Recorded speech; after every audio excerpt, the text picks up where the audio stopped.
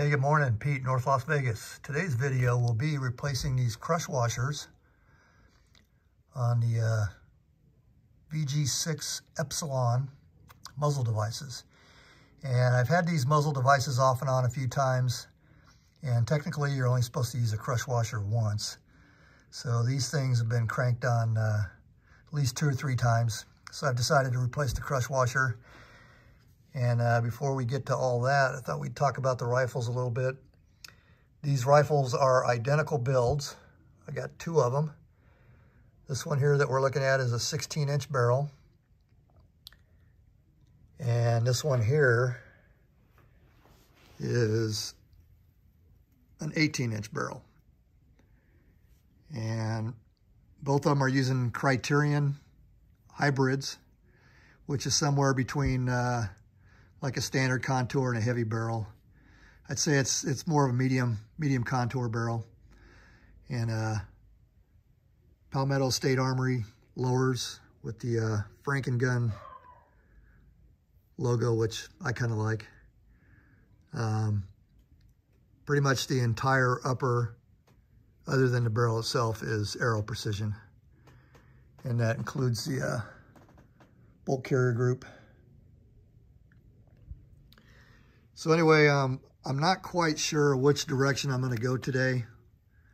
I may go back to using a crush washer, and this is a stainless steel one. And then I have a Surefire shim kit, and this is probably the direction you would want to go, especially if you're using a can. And the kit comes with some rock set. And then the other option I decided on was jam nuts. And this one here is made by JP. And this one here is Strike Industries. And you can see by the packaging that they're not real big on packaging. Matter of fact, if there's no way for me to know other than looking that SKU up from where I bought it, that that's made by Strike Industries, but that's okay. Okay, so before we get started, actually working on the muzzle device here, I just wanted to showcase some tools that we'll be needing to get that muzzle device off and on the rifle. Okay, hopefully you know I'm joking. Okay, I repeat, I'm joking. Here's what we'll actually be using. And you may have a muzzle device that doesn't have wrench flats. In that case, you may want to use a strap wrench. A lot of the muzzle device manufacturers that don't have wrench flats will give you a tool that will fit in the end. Usually there's prongs or some way to attach to the front. And that way you know how much torque you're putting on it. If you're just going to use the strap wrench alone by itself, that's one of the disadvantages, is you won't know how much torque you're putting on the device and the barrel. And now we're going to talk about torque, because that's how much torque you put on that muzzle device on the barrel. It's important. Okay, so how much torque you put on your muzzle device onto the barrel, it's going to depend a lot on a number of things. The type of barrel you're using. If you're using a pencil barrel, you're going to want to use less torque. If you're using a carbon fiber barrel, you're going to want to use less torque. But what I'll do here is I'll show you what the United States Marine Corps said back in October of 1984. And that's for the M16A2. And got the page marked back here somewhere. Here it is. Sorry about the camera work. Doing this one-handed. Okay, so if you look at what they say up here on the compensator, they're saying 15 to 20 foot-pounds. Okay, well, on a mil-spec A2, maybe that works. But I'm going to say that even at 15 foot-pounds, that might be a little bit too much. And we'll get into that here in just a second. Okay, so once again, I'm going to give a shout out to a guy that runs a channel called AR-15 Tech Tips in Under 5 Minutes. And he did a very good video showing what happens at different torque values between this muzzle device and the barrel. Now, as you tighten this to the barrel, what it wants to do is it wants to pull, and when it pulls, you are affecting the inside diameter of the barrel. And this is very important if you're using a muzzle device that needs to be timed. You're using a crush washer, a peel washer, some type of shim kit. If you have to time your muzzle device, it's very easy to put too much torque on this. And in his video, I want to say it was starting around 12 foot-pounds, maybe 15 foot-pounds. He demonstrated using an erosion gauge in the barrel as he was tightening that the dimension inside the barrel changed. And I think when he got up to about 10 foot-pounds, it didn't change a whole lot. I want to say it was like 2.5 10,000ths. The ID of the barrel would start shrinking down because of the tension. But another thing was, it looked from the video he was using a pencil barrel, so that may also affect how quickly that happens based on the torque value. But he demonstrated all the way from pretty much no torque all the way up to like 50, 60 foot-pounds, which you are never going to put on a barrel on your muzzle device. But he just did that for demonstration purposes. And by the time he was done getting up around 50, 60 foot-pounds, I mean, it was no longer 10,000ths. You were looking at thousands. And I think he got up to about close to 3,000ths, maybe 4,000ths on the ID.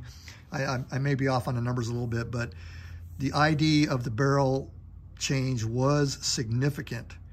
So my goal is, whether I'm using a crush washer, shim kit, jam nut, whatever I decide on today, I'm going to try to stay around 10 foot-pounds. Definitely try to stay below 15. And if I end up using a crush washer, then I may want to go initially up to 20 and just back it off ever so slightly, and then snug it back up to where I'm right around maybe 15 foot-pounds. Anyway, that's the goal. Okay, so VG6 Epsilon, 3/4 inch wrench on the flats. Okay, so different barrel manufacturers do things a little bit different on how they cut the threads. Criterion tries to cut the threads all the way into the barrel as far as they can go. But sometimes they'll be about maybe a half or a thread to where they can't quite get up against the barrel face. And so that's going to kind of dictate which style of jam nut you use. And I'll take these out of the packages and we'll discuss that on Criterion, how they cut the threads right up against the barrel face. Which jam nut you pick is going to matter. Now, some barrel manufacturers will put a relief cut. They'll cut down below the threads right as you get towards the barrel face. And there's some advantages to doing it that way, and there's some advantages to doing it this way. So let's take a quick look at the two jam nuts that I have, one from JP Enterprises and the other one from Strike Industries. Okay, so besides the Strike Industries only having 2 flats and the JP Enterprise having multiple flats, what starts to end up mattering on this particular barrel cut on the Criterion, like I was saying, because the threads go as close as they can to the barrel face without any relief cut, the chamfer on these jam nuts starts to matter, because you have to have room for it to mate up against the barrel. I mean, if you want to start them out flush, you don't have to, but I like to start the jam nut up against the barrel as much as possible. So you can see on the left, on the Strike Industries, you get a little bit of a relief cut in there, a little bit of a taper. And on the JP Enterprises here, it doesn't look like they have anything until you flip it over. Now you can see you have a big, generous chamfer. So on the JP Enterprises, it can be directional. So I'm going to spin each one on, and I'll show you how they end up on the barrel.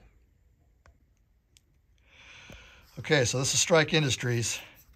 And you can see, because of the way Criterion cut the threads on their barrel, you start off with a little gap here. And not that that really matters. By the time you get the muzzle device on, you're probably going to have a gap anyway using a jam nut. But I would at least like to start out flush if I can. So we'll take this Strike Industries off and we'll put the JP on and see if it fits any better, because they have a more generous chamfer on one side of the jam nut. Okay, so this is JP Enterprises. And I know I'm repeating myself, but the chamfer is only on one side of the jam nut that I got from them. And the other side is more straight cut, more flush. So you can see that the JP Enterprises, because of the more generous chamfer on their jam nut, it goes right up against this Criterion barrel that uses threads all the way to the face of the barrel. Now, if you have one of these barrels that has a generous relief cut in there, this won't be an issue. But like I said, there's pros and cons to doing it each way, depending on what type of muzzle device you're using, whether you're going to run a can, whether it's a direct thread can, whether you're going to have a muzzle device that you spin your can on, and all that stuff might matter. So in this case here, if I decide to go with the jam nut, I'm going to be using the JP Enterprises just because I can start off closer to being flush. Okay, one other thing here I'll mention here real quick. The Strike Industries, 11/16 on the flats. On the JP Enterprises, it's 3/4. Okay, so I got the muzzle device timed fairly close. It's not perfect, but it's on there good enough to give me an idea of how much of a gap I'm going to have behind the jam nut. And you can see it's hardly anything at all. I think it looks pretty good. So because the Strike Industries didn't quite fit flush up against the barrel to start with, the JP Enterprise was a better fit because of the more generous chamfer. Well, I know I'm repeating myself, but the chamfer is only on one side, at least the JPs that I got. And so I think we're not going to use the crush washer, and I think we're not going to use the shim kit. And if I ever go to a can, then maybe that's when this is going to become an advantage to getting the muzzle device or the can on there straight, so you don't, so you reduce the possibility of a baffle strike on your can. But yeah, so I'm going to go with the JP Enterprises jam nut. I kind of like the way it looks, and like I said, it has the least amount of gap starting at the back of the barrel. And the advantage to the jam nut is I get to torque it wherever I want and don't have to worry about the timing. So that's the direction we're going. So I'm going to get this thing snugged on there, and then we'll put the rifle back together and take one last look at it. And then I'm going to do my other one.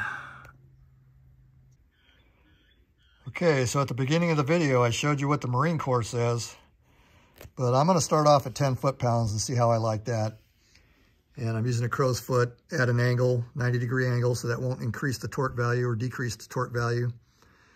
I think I already mentioned that the JP Enterprise jam nut is 3/4. And I'm going to be using this Midwest Industries rod. And I've talked about this in a couple other videos. I think this is the best one on the market. And they put this guide rod on the top of it. And this fits into the top of the receiver. And this goes into the barrel extension. So this locks the receiver and the barrel extension together. And on all my receivers so far, this has been a pretty nice snug fit. So there's not a bunch of slop in it between the receiver and the extension on the barrel. And that locks the receiver and the barrel together, so there's less chance of anything really bad happening. But anyway, I'll slide this into the receiver just so you can see what it looks like. And then, like I said, I'm going to do the actual tightening and the timing part off camera, because I got to go out into the garage and put this rod in my vise. And the garage is kind of a disaster. Okay, so that's what it looks like inside. And this part here will go in the vise. And like I was saying in the clip before, this locks the receiver and the barrel together so nothing moves. Nothing can hopefully get damaged. So let's go out to the garage. We'll get that thing timed and get that jam nut snugged up. And like I said, I'm going to start out at 10 foot-pounds, see how that feels. I may go to 15, but I'm definitely not going above 15 foot-pounds. Okay, I wasn't going to show it because the garage is a disaster. Didn't want you guys to see what kind of hack I am out in the garage. But anyway, here's my rifle on a rod in the vise. So I'm going to use these 2 wrenches to get the device timed to where I want it and get it snugged up. And then once I got it where I want it, then we'll come in with the torque wrench and try to get it somewhere between like 10 and 15 foot-pounds. So I'll do that part off camera. But here's part of the reason my garage is a disaster. Here's some of my other hobbies and interests. I'm kind of big into dirt bikes. Been working on this thing forever. It's a 71 Camaro. Just about got the wiring done. That's my old 01. There's a story behind that car there. Has something to do with my ex-wife, and we'll just leave it at that. All right, let's get this rifle done. Okay, so there's the crush washer, how it looks. And there's the jam nut. So as far as cosmetic or aesthetically, I think the jam nut looks just as good. Maybe in some ways it looks a little better to me. I don't know. But anyway, jam nut worked out great. I got it sitting at about 10 foot-pounds.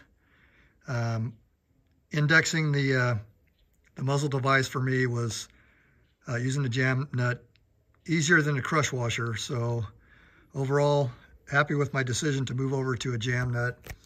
And I tried to strike a difference between where the handguard and the gas block was, because they're off a little bit to each other. So I tried to get the muzzle device as close as I could. I know it's hard to tell from the camera angle, but if I get this at just the right angle, it's on there pretty straight. I know you can't tell from my camera work, but it turned out pretty good. Okay, well, yes, that's about it for today. Anyway, here's a new t-shirt my wife got me. Thought it was kind of mildly amusing. Cordless hole puncher. All right, Pete, North Las Vegas, over and out.